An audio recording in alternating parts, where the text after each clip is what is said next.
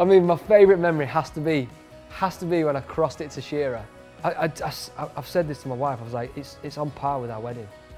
I know it's so bad, but honestly, crossing that ball at Wembley to Shearer and for him to just go, hey! I didn't know where to run because Shearer's run off that way like this.